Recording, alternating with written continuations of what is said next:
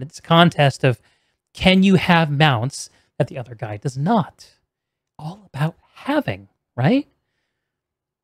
Well, what is the point of having a lot of mounts? I mean, I kind of already said this, right? I think it's stand-in for being accomplished. And so this is a contest of accomplishment, trying to find out who the most accomplished person is in a duel. And when Asmongold loses these mount contests, which he occasionally does, he feels pain. And where does that pain come from? Well, you could ask him, but to me, I think a logical thing to feel pain for in that kind of a situation is your lack of accomplishment compared to someone else as being laid bare for the world. And that's tough. What's up, folks? I'm Deeg, here today thinking about why loot is overrated. This thought crashed in on me a few days ago when I was doing as I do, watching YouTube videos, and specifically a Preach video, where he went in blind to play a game called Path of Exile, an action RPG with plenty of loot in it. And while he was talking about the game, one of the things that he said that kind of jumped out at me, kind of rang a bell, was that he doesn't like loot, doesn't care about it. This made me think really hard, because Preach is a guy who's known for playing World of Warcraft. He plays all these RPGs, he plays all these games that have tons and tons of loot in them. So how can he engage with these games if he doesn't like loot? Well, thinking about this called me back to, of all things, a philosophy lecture. And yes, this talk is going to be relating a philosophy lecture to MMORPGs. So bear with me, folks. If this is the kind of thing you're into, you're in the right place. The talk itself is heavily influenced by, as I said, a lecture series. It's called Awakening from the Meaning Crisis. It's by a dude named John Vervaeke, smart gentleman who's a psychology and cognitive science professor. I'm going to include a link to the lecture itself and a transcript in the video description if you want to check it out yourself. And my goal is to have this be a listenable experience, so by all means, minimize this, put this in the background, let's chill out, and have a good think.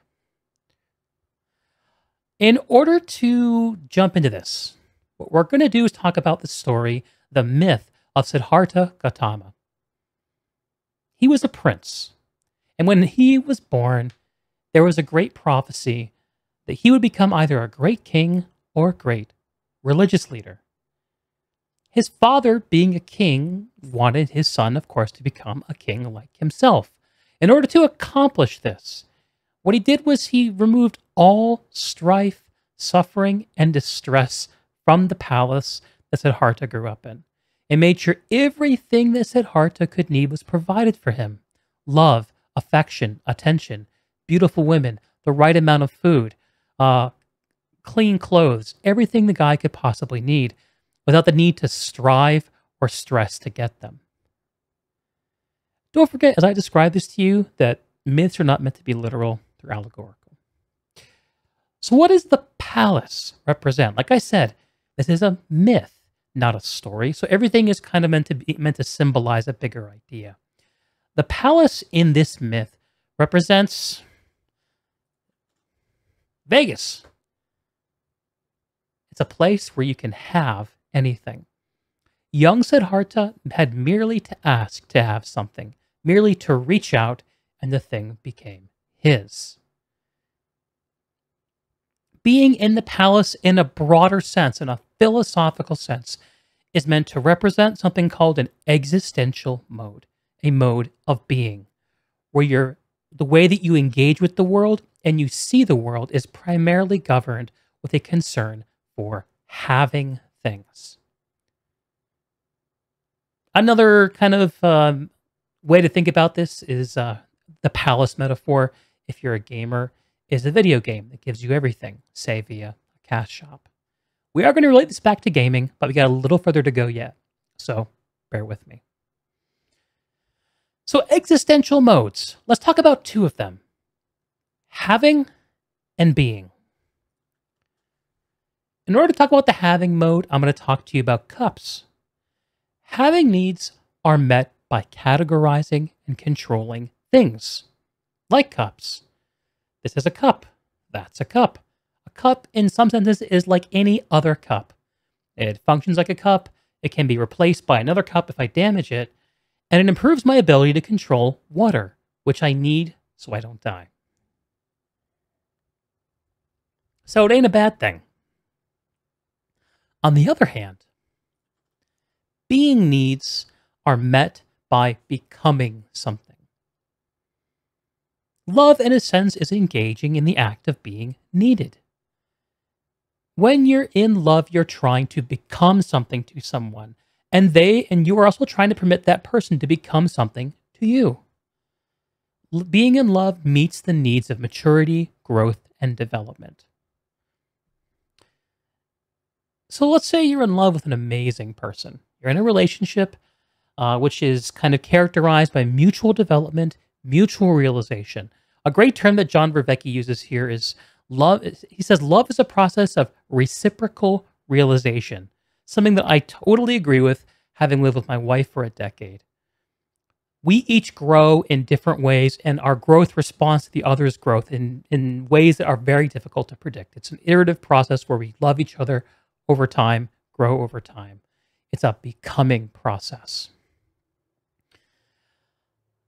And we don't think of the person we love categorically. My wife is not a woman I love. She is the woman I love. She's not like any other woman I could love. Cannot be easily replaced if she's damaged. And she's not meant to control the environment or for me to control her. I'm not trying to manipulate her or categorize her. The purpose of being in love with her is to make meaning, not to solve problems.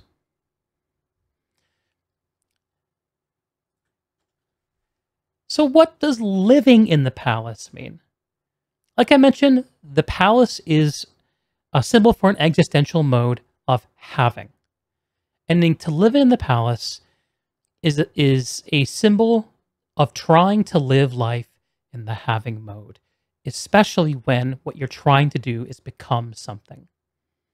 If you're trying to become something, like if you're trying to find love, and you're focused on having things, like having sex to find love, you're practicing something called modal confusion, according to John Vervaeke. I really like this term. I think it's super useful, especially for gamers. And like I promised, we're going to get there, so bear with me. Modal confusion is trying to satisfy a being need, such as love, progression, fulfillment, development, maturity, growth, by having things. Need love? Have sex. Need maturity? Buy a car. Need relaxation? Take drugs. When these things don't work, what do? Well, I've been there many times myself, and I can tell you one of the things that I've always had in order to fulfill a being need was food. Look at me. I'm a big dude. When food doesn't work, do you know what have tended to do in the past? I eat more food. The problem begets the problem when you're in this modal confusion. And the world makes it really easy for us to stay in this mode, doesn't it? How easy is it for me to fall into a existential mode of having in order to solve my needs for being? Watch commercials, listen to ads, be a person in the world. Everyone's trying to get your attention in order to get you to buy things, in order to pursue things. The Western cult of capitalist individualism really, really kind of promotes this. And it's not really a cult. I shouldn't use the word cult. It's more of a culture, I suppose. Anyway, this is gaming related. And to prove it to you, I'm going to invoke everyone's favorite ex-World of Warcraft developer, Kevin Jordan, as he explains a phenomenon called truck stop donkey hole. Let's have a listen. And hope you enjoy the little chat about truck stop donkey hole. So what is truck stop donkey hole? So I first defined this in my channel a while back, and I compared it to something that very few of us have any knowledge of, but sort of the art of seduction, romance, and for those of you that have had this experience, when you first meet a woman that you're interested in, there's like a slow, steady progression towards intimacy. And that buildup is really exciting. That buildup is really satisfying. You know, the first time you make that person smile, the first time you, you know, you end up a light touch on the arm you get from her. You make her laugh for the first time. You know, these things are sort of amazing stepping stones towards ultimately, you know, where you want to be. But they're all Sounds kind of familiar, right? Sounds like the process I just described about love and reciprocal realization. You see, if I'm doing this right, what I'm doing is surfacing something that we already know, that you know, that I know deep within ourselves. And we're just finding some words for it. Keep on, Kevin. incredible and an important part of the process. And eventually you get to those intimate moments, and that's the culmination of all of those previous moments, and it makes the entire experience really more gratifying and more engaging and more compelling than it otherwise would have been. So the alternative to that is you go down to the local truck stop, and there's a little hole cut in, you know, the bathroom where you put your junk, and something happens on the other side, and you take care of business and you leave, right? And you don't know what's on the other side. It could be a dude, it could be a woman, it could be a donkey, right? So having sex over being in love. I love that he uses the exact same metaphor that I'm using. And now he's going to use it to describe something that is a little bit different than what we've been talking about, but it is pretty closely related. So I'm going to let it play out. That's why we call it truck stop donkey hole, right? So, and unfortunately, this, without realizing it, this is what players are frequently asking for when it comes to game design. They're trying to take the first story, the first process, which is slow and engaging and meaningful and building up to something really super amazing, and reduce it down to its component parts, which is putting my dick in a hole. And that's it. That's I love Kevin. So colorful with his words. Kevin's going to go on to talk about how what he's doing is he's reacting to an interview between a couple of Escape from Tarkov, really high-level players. One dude's named Pestily. One dude, I don't actually remember the name of. It's not here in the video description. But Kevin's critique of this conversation is going to be that the pro players who are on the screen, who are discussing the game design of the game and critiquing it, are very good at controlling the environment. They're very good at categorizing and controlling their environment to produce results. But what they might not have is the ability to evoke those thrilling experiences for everyone, which is critical for a game designer to have. And there's a difference between producing outcomes, which pro players are focused on. Actually, Kevin used a really great word in this talk, saying that the pro players are very good at narrowing down the outcomes, whereas as a designer, you need to be thinking about opening up outcomes. It's a very different kind of approach to game design. And I think this is actually a really worthwhile video if you're interested. But again, the having sex versus being in love metaphor is useful in describing something very similar. Let's talk about another gaming dimension of this idea. Cash shops. You've seen them. I've seen them. What do you see in cash shops? Well, let's talk about a few things that are known to be in cash shops and what they can tell us about these existential modes of having versus being. So there are boosts in cash shops. What do boosts do? They help you skip progression, help you skip to the end of a progression experience. So in a sense, what that's doing is it's having you arrive at a state of maturity. So perhaps we can frame a boost as a stand-in for maturity, max level, etc. So when you're boosting your character, what you're doing is trying to become mature, but you're doing so by having a boost. What else? Mounts. I'd think about this one for a little bit. Um, when you have a mount, when you receive a mount, what are you actually trying to become? I think the best way I can think of describing this is you're trying to become accomplished, right? One of the things about World of Warcraft, which is like the game that people point to with all the mount stuff for the most part, is that the mounts come from all kinds of different experiences in the world. And if you have a lot of different kinds of mounts in World of Warcraft, what you have are a lot of experiences and accomplishments. So having mounts is a proxy for being accomplished. And depending on what mode you're interacting with the world in, if you're in the mode of being in the palace, where you're focused on having things and categorizing and controlling your environment, then in order to become mature, you have a boost. In order to become accomplished, you buy a mount. Another, I think, more conceptually experimental way of looking at cash shops in this kind of modality is thinking about gambling. Now, I'm on record as saying I don't think that there should be a wallet to gambling transaction possible um, in modern video games. I don't think they're a good thing to be there. I think they're not. It's not a good thing for people to have unfettered access to. At least games that are marketed towards young people. But that being besides the point, what is gambling doing? If we're thinking about being in the palace, gambling is sort of like a proxy for taking risks, isn't it? And what does taking risks mean? Well, to me, taking risks is trying stuff, is getting out in the world, is experimenting, is living life, trying different jobs, trying different experiences, meeting different people. Anything you do in the world has an uncertain outcome.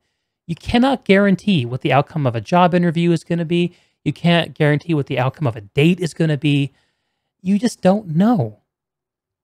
But the possibility that you could get the right thing, the possibility that you could win is really, really enjoyable. And it's the thing that kind of encourages us to get out and explore and take on the world. Gambling subverts this and takes us out of the being mode of risk-taking by providing us with this wallet to random chance kind of transaction. I'm not going to dwell too much harder on that. Talked about this a lot in my Guild Wars 2 video last week, the one about what Guild Wars 2 needs to resurge if you're interested. Okay.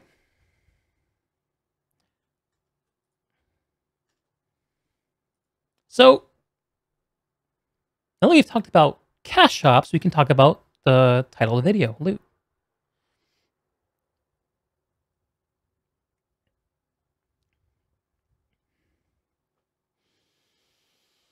And let's think about the being needs that are being met when we have loot. How about gear?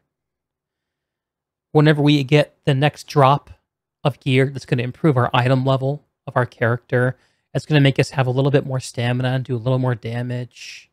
What is that? What is that standing in for? To my mind, that kind of loot is standing in for being strong, being able. Everyone wants to be strong, dangerous, deadly, to be effective.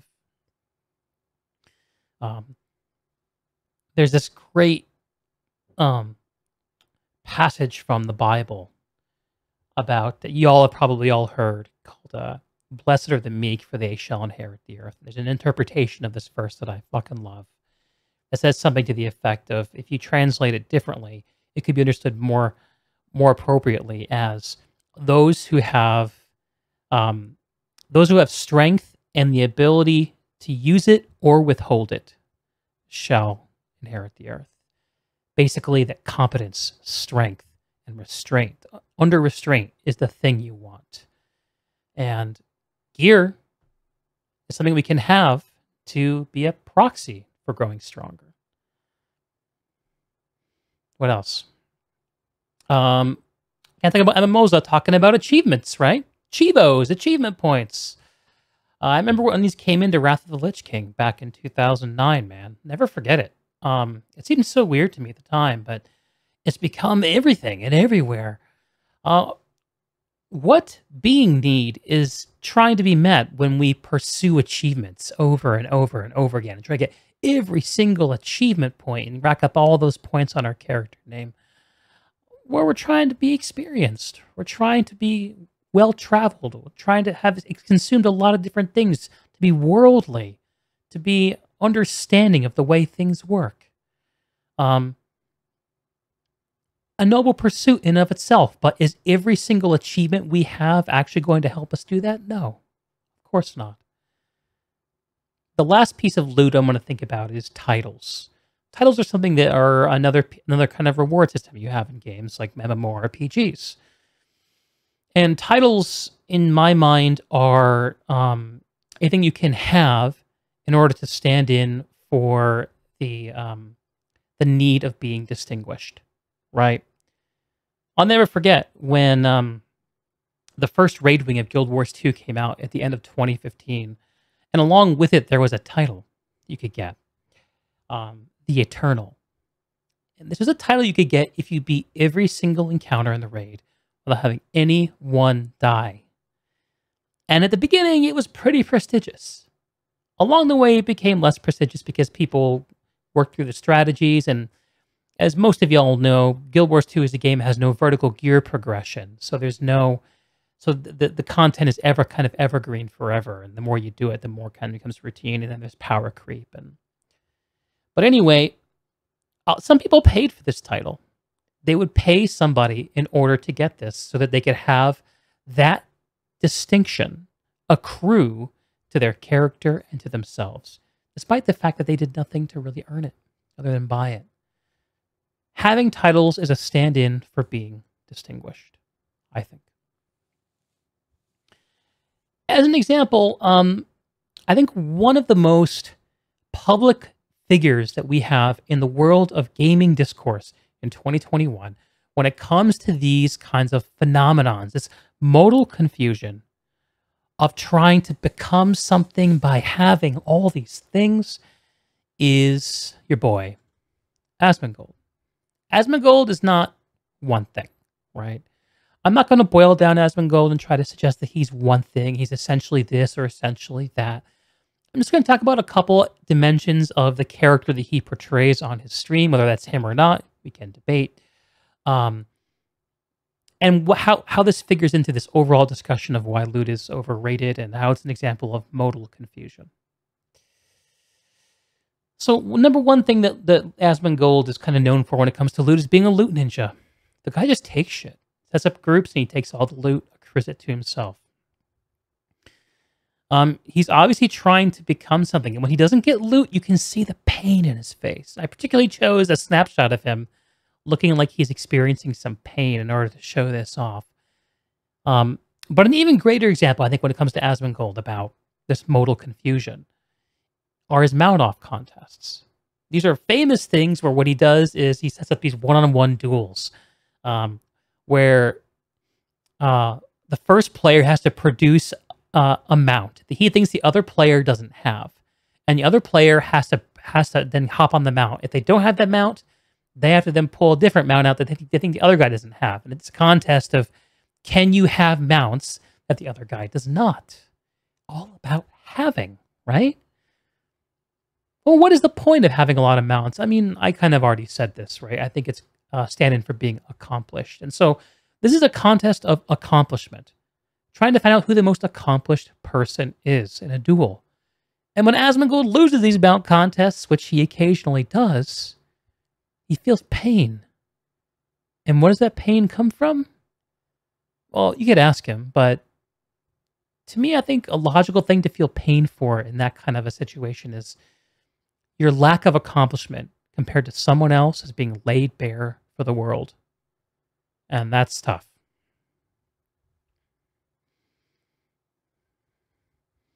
The pain of losing tells us something. And that very pursuit of comparing things that I have versus things that you have is an easy illustration of being locked into this having mode, being stuck in the palace of existential needing to have things.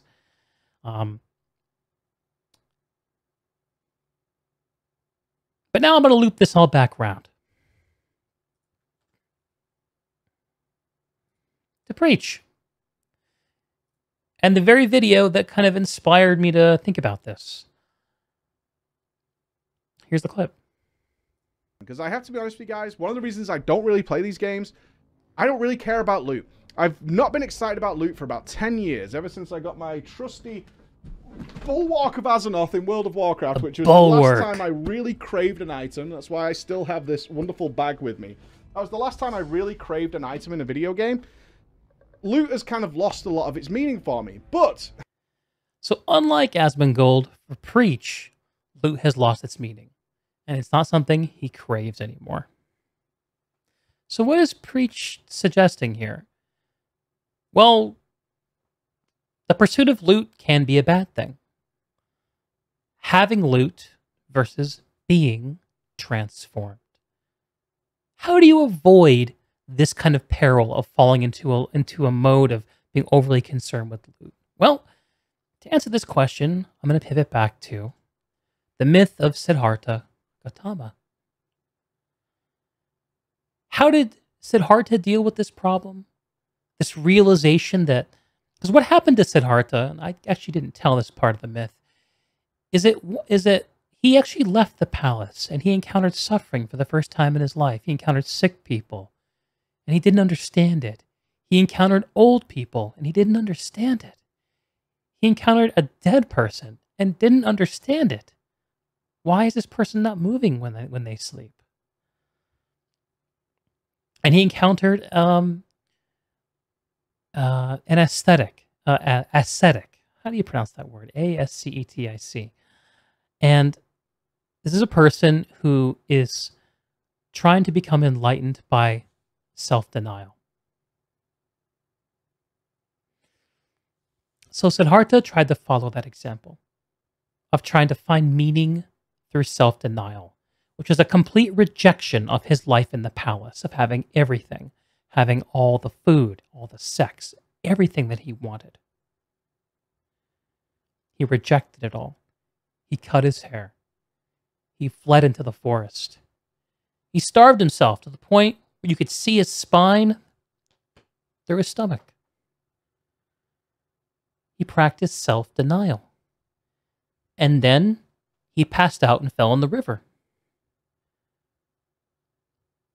You see, he was still modally confused, because he went from being overly focused on having things in the palace to leaving the palace and being overly focused on not having things.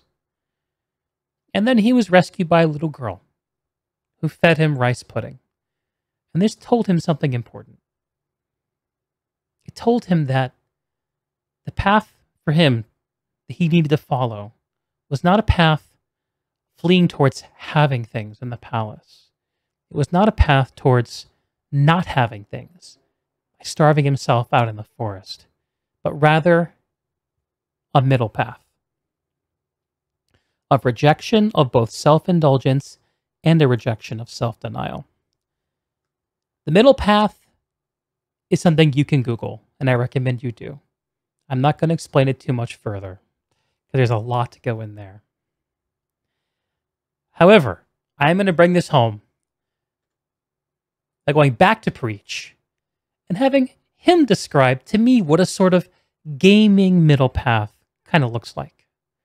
Take it away, Preach. After the discovery of the gems and the support gems, it made loot much more exciting.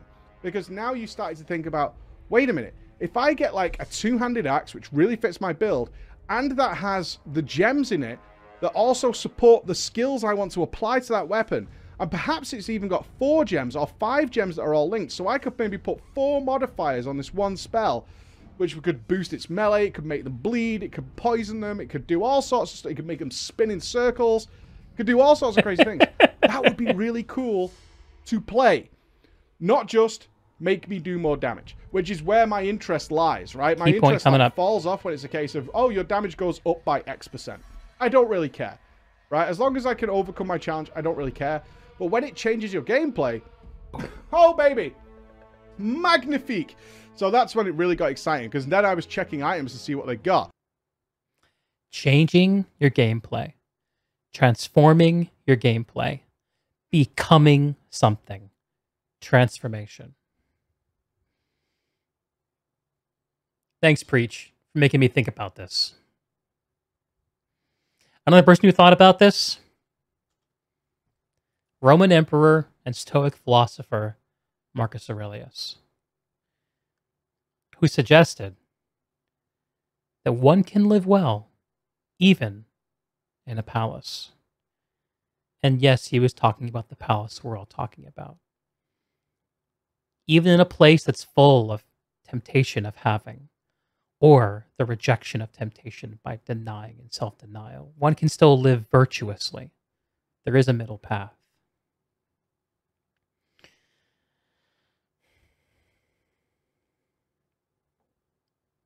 So now I'm going to indulge just a little bit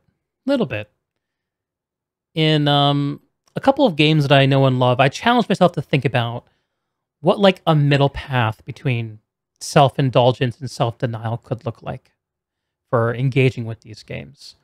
I'm going to start with Guild Wars 2, a game I've talked about a lot. This is a game that literally has loot boxes in its cash shop, which to me is focus a little bit too much on having. Also, you could just completely reject the cash shop altogether and only focus on rewards that are gotten through gameplay and ignore even the gold exchange with the cash shop. I think this is kind of focused a little bit too far in the other direction of not having. So there are a few gameplay systems and ways of transforming the way that you engage with Tyria that I think are really on the table for anyone who's approaching the game for the first time and doesn't know it yet. Number one, I'm going to start with the easy ones. Not mount skins necessarily, but the mounts themselves. A lot of the questions people will ask me about Guild Wars 2 is if you're playing for the first time, should you go to Path of Fire to unlock the mounts before you play the rest of the game? I think most hardcore players who are focused on like having an authentic experience will say, no, play through the game without the mount. You can do that if you want. I think that a more reasonable way of thinking about this would be to at least get one mount, the Raptor mount, to start off. This is going to transform the way the entire game plays, and it's going to make you a lot more caught up with the way everyone around you is playing it at the time, which is going to feel meaningful. Gliding, same thing. Gliding is a little less impactful in Guild Wars 2 than mounts are, but still unlocking the basic gliding ability so you don't die when you jump off of cliffs and shit. It's a little bit of a transformative thing, isn't it? Another item in the game's cash shop that, in my opinion, has true transformative ability for the way that your experience within the game is the copper-fed salvage-o-matic. Now, this is an example of ArenaNet creating a problem and selling a solution, yes. But we live in the world where these things happen. We live in the world where in between every single inning of baseball, someone's trying to sell me a fucking hamburger or a bobblehead doll. We live in this world. We cannot completely disengage from those needs and flee into the forest. At least not all of us can, right? So the copper fed is one of those things that I think is in the cash shop and is truly transformative of the way that you play the game. Two more examples from Guild Wars 2. Number one, legendaries. Legendary gear, now that the new updates for Guild Wars 2 with the legendary armory are in, it's a long tail pursuit to chase the legendary gear. But because of the way that the legendary armory now works, where if you get a legendary, let's say, great sword, you can then instantly access that legendary great sword on any other character you play and any other build you play very easily. I think it's truly worthwhile to pursue. And then the last thing for Guild Wars 2 are masteries. Now, I actually wrote a post on the Guild Wars 2 subreddit, I think about 3 years ago, just after Path of Fire had been released, and I was complaining about how all of the horizontal progression paths that were afforded by the Living World Season 3 masteries were a total lie to the player base because none of those masteries carried outside of the maps that they originated in. There's this great like hook shot you get in one of the maps on Draconis Mons to navigate around the inside of a volcano caldera. It's badass, but it only is on the one map. It's just a map mechanic. It's not a true horizontal progression that your character can carry with you into the rest of the world. There are bouncing mushrooms in Heart of Thorns, and there weren't any in Path of Fire. What the heck? Anyway, without going into too much detail, they fixed this. Someone on ArenaNet read my post, clearly, and decided to say, hey, we should probably start like making sure these things that we told people were horizontal progression actually do transform the gameplay of these players out in the world on a day-to-day basis. And they're much better about this now. Those are all pretty close to middle path solutions to engaging with the microtransaction laden of World of Guild Wars 2 that I can perceive. Got them on Dragonfall, you guess. Yeah, exactly, Grex. And there are a few in other places too. Generally don't matter because flying mounts go burr. Yeah, I think that's okay though. I think the important thing is that they're an option. They're there, that they exist. They aren't just in one map. The other game that I'm going to think about for a second in terms of a middle path way of engaging with microtransactions and loot is specifically PlanetSide 2, another game I know a lot about.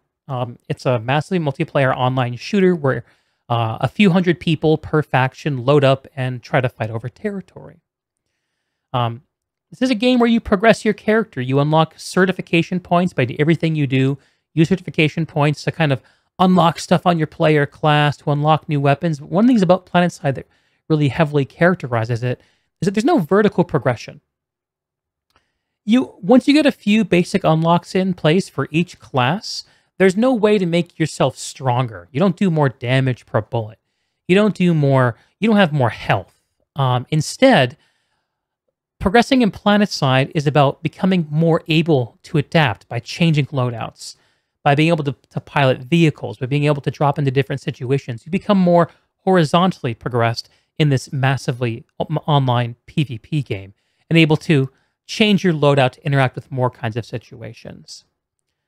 Because of this, I think that the ways of multiplying certification gain for PlanetSide are a pretty good value if you're playing this game. And that's membership, which is $15 a month, experience boosts, which you can buy for cash. You combine those two things up, then every single minute you're playing the game, you're getting a lot more horizontal progression out of it than if you weren't doing those things.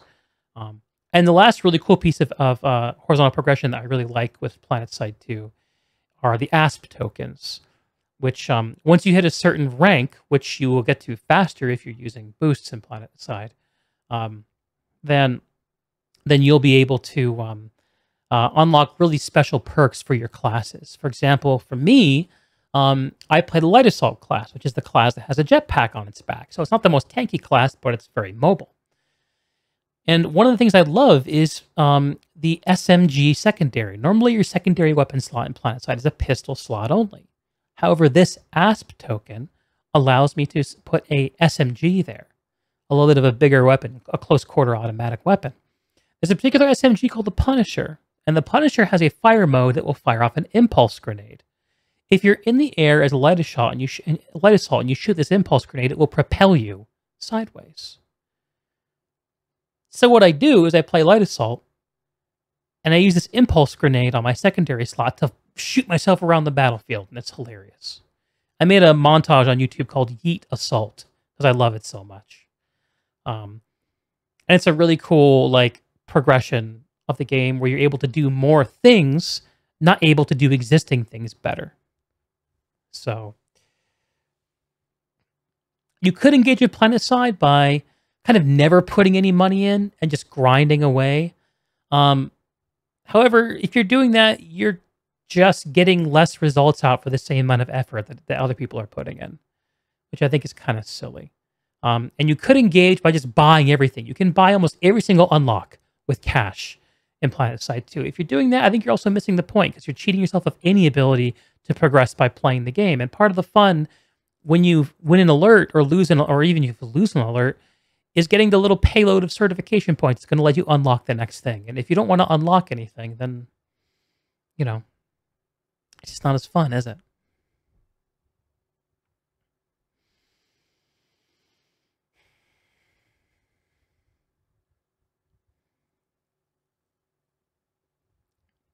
Anyway, that's the talk for today.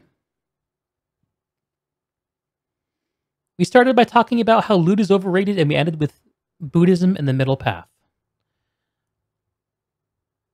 I am very curious to hear what people think about this. But what we're going to do is we're actually going to launch into a little bit of housekeeping, because here's the deal. My wife has been helping me out with marketing and communication stuff for my podcast. And one of the things that she asked me about when I showed her these Deeg Thoughts videos that I've been producing is, why aren't these podcasts? And it was a damn good question I didn't have a good answer to. Why aren't these podcasts? Why don't I have them up on Spotify? Why don't I have them up on iTunes? Why don't you have one podcast feed for the interview and one podcast feed for the individual thing? So I think that's something I'm going to do. I'm going to be, over the next few weeks, figuring out how to get this its own podcast presence. And maybe changing the presentation of Deeg Thoughts so it's a little more podcasty. I'm not sure exactly how I want to do this. I don't want to, like, overly load it down with a bunch of, like, oh, you know, here's how I'm feeling today. I really want to focus on the payload of the thought that I'm preparing for the week. But there is a goal there to make this into something that's more potent and interesting for people. Give a bit of housekeeping. If you're this far into the conversation, then I know you like my content. And I'm curious to hear from y'all how much you care about me being on Twitch. Because I've been seeing some very persuasive arguments recently about how YouTube live streaming might be a better bet for small streamers like myself. And given that I think most of the people who find me on Twitch tend to be getting there by following a link from my YouTube videos, I think there's a pretty good argument to be made that maybe it's a better place for me to be long term. If you care a lot about Twitch, I'm really curious to hear what you think. I haven't decided to do this yet, but it is something that I'm really strongly considering. I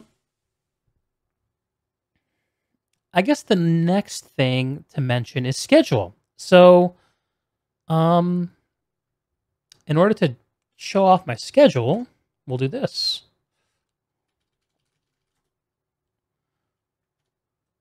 And by this, I mean show off the website. Check this out. DeegThoughts.com, also DeegChats.com, will get you there as well, used to be just a place where my RSS feed for my podcast was stored, but my wife has helped me massively flesh it out, add links to everything, and also include a schedule of upcoming events. So if you're listening to this either live or within a day or two after it's been published, you can look forward to me being back here live, interviewing Enders. Enders is a highly skilled, highly, I think we can say, opinionated Battlefield player and content creator. Makes montages and tells us what he thinks about past Battlefield games, and especially about the forthcoming Battlefield 2042. I'll be interviewing him on September 9th, starting at around 9:30 p.m. Eastern Time. So be there for that. I think that's going to be really fun. I'll also be back 1 week after that to talk to McLean Deemer. We've rescheduled a couple times. I'm hoping that this time is going to work for everybody involved. He's a really accomplished composer for titles such as Guild Wars 2, Crucible, and he worked on Rock Band, which I think is pretty cool. Dude's legit, and I love a lot of the stuff that he's done. I also have quite a bit of irons in the fire where the podcast is concerned. I'm really interested in branching out and not just living in the familiar territory of kind of repeating myself and doing more of what I've already done. So we're going to explore strange new worlds and see what we find. In any case, socials will be in the descriptions for anywhere you see this. I'm Deeg. This is the Deeg Thoughts. I guess we can call it a podcast now. And this is hopefully the start of something pretty cool. I will catch y'all next week, Monday night, at hopefully 9 o'clock Eastern Time. Have a good night.